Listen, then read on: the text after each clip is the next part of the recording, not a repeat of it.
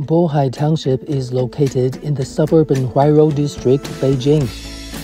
Residing near the Great Wall, local residents used to rely on planting chestnut trees to earn a better living, which can be traced back to the Ming Dynasty and Qing Dynasty.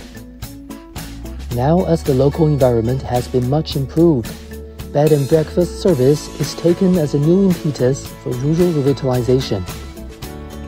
Supported by the local government, villagers across the township started to redesign their farmhouses into B&Bs in recent years, providing accommodation, entertainment, and catering services for tourists.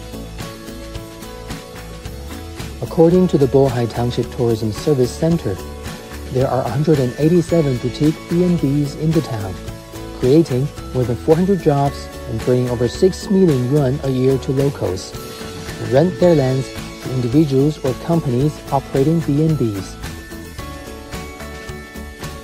Meanwhile, the township has never given up its traditional chestnut industry. An increasing number of youths have come back to their hometown and injected new ideas and technologies into the chestnut industry.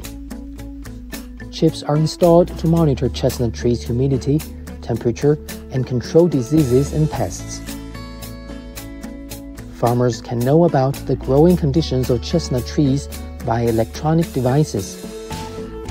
Chestnuts and mushrooms have been must-eat delicacies in many local B&B's menus.